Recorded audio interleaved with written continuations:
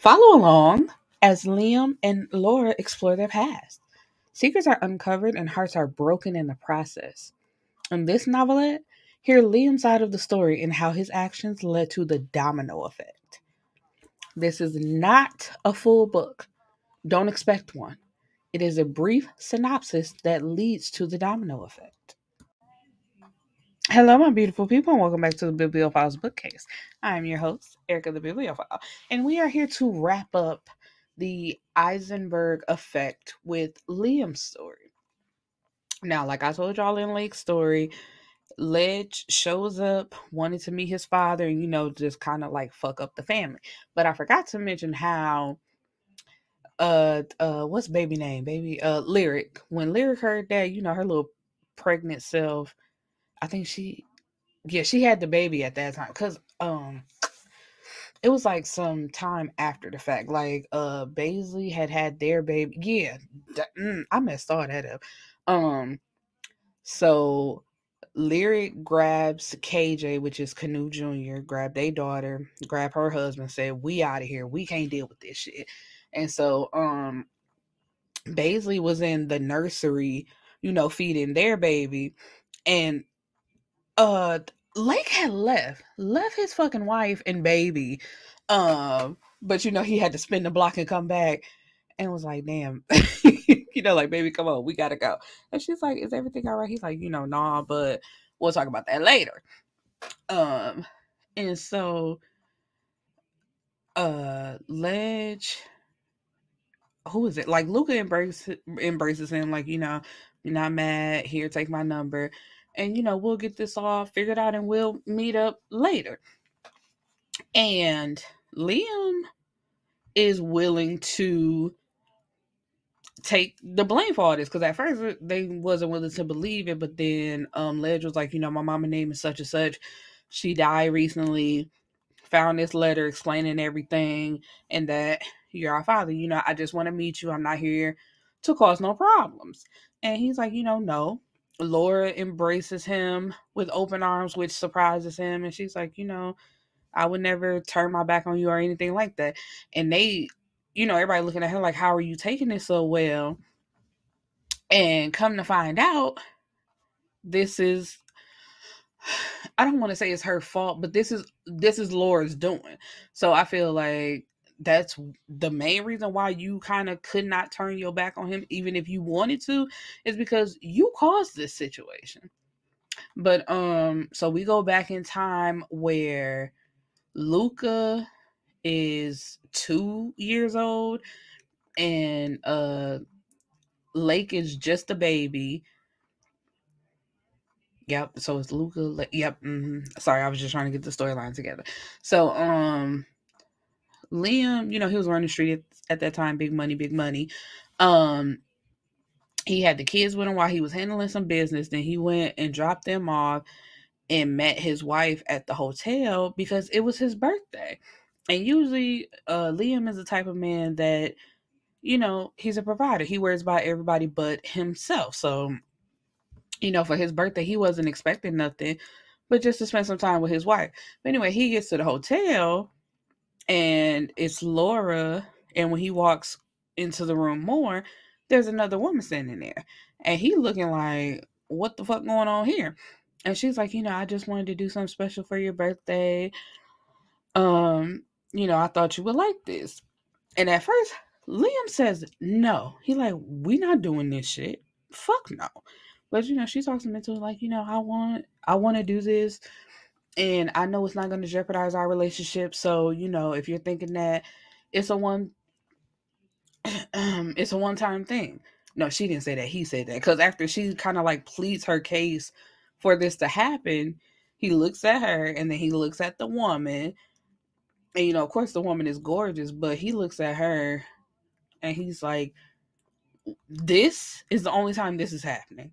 Don't ask again. Don't even think about this shit no more. Because after this will never fucking happen again. Do you understand me?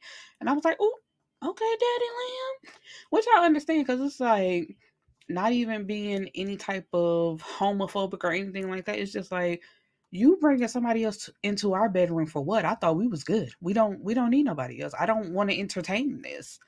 But of course, they do, and they have a great time, which I was like, okay, then, it's like, mm, no problem for me. I'm like, okay.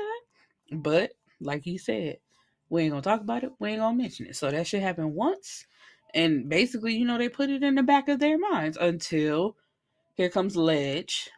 Talking about he also has a twin brother. But Law ain't trying to hear that shit. He like, I ain't had a daddy all this time. I don't need the motherfucker now.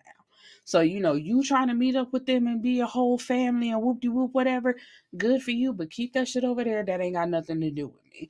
And Lake and Lyric, they not answering Liam's phone calls. He been trying to call them and talk to them.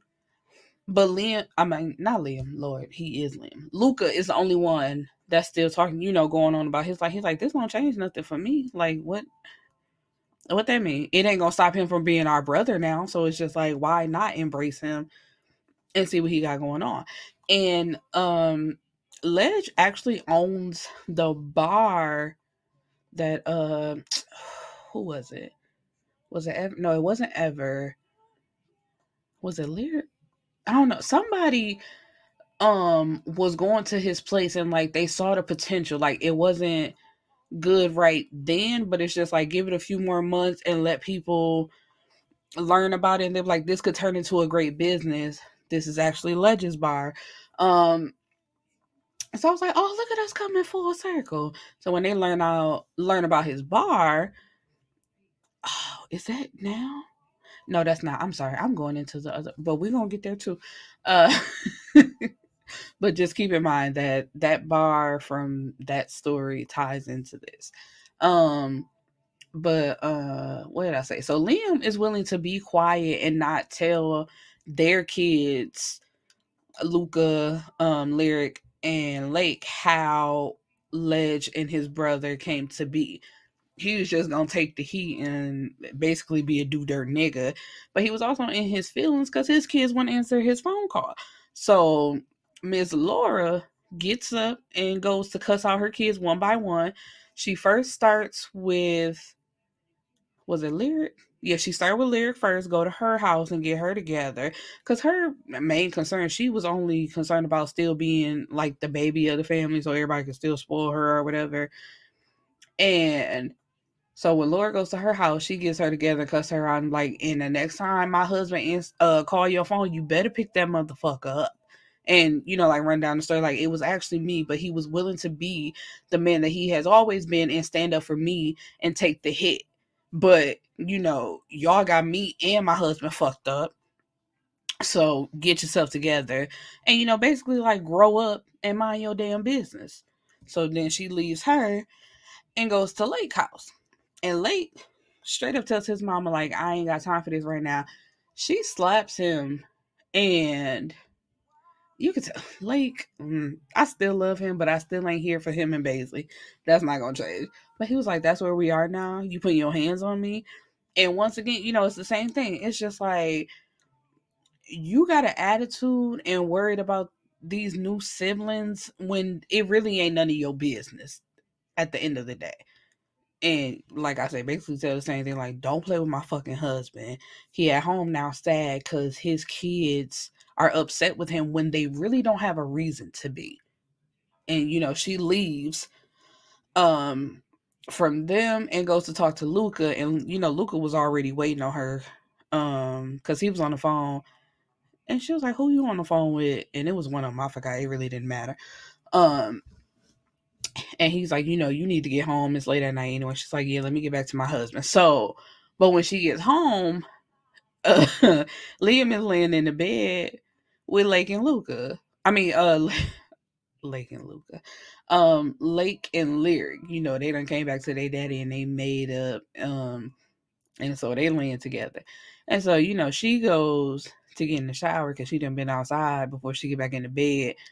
And who was that? Lyric told her she's sleeping on the couch tonight, and Lake like, show Liz, you in trouble. And Liam told them, I'll kick y'all out before I kick my wife out. Y'all can get the fuck on with that. And so that's just the sweet end of it.